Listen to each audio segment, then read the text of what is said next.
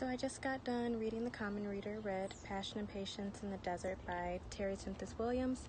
And I'm going to be honest, I was a little bit skeptical at first. I wasn't really sure how much I would actually have in common with The Common Reader, considering I live in Chicago, which is a fairly urban city, and most of the land that we have here is dedicated to residential and business use, as opposed to open land for wilderness.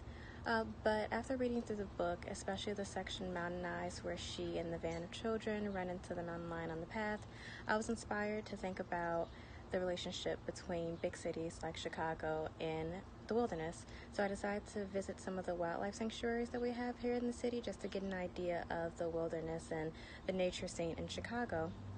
And my first impression was that it was a lot less nature and a lot more manufactured areas that were meant to give comfort to people who are used to urban living, but also to disguise the unnaturalness of it all.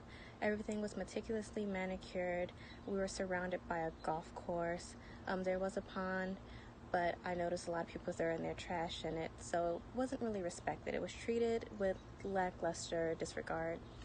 So I just thought it was really interesting that Williams was able to create a narrative that was very valuable and very powerful, in that I can't really go out in public without thinking about the issues that were brought up in the book.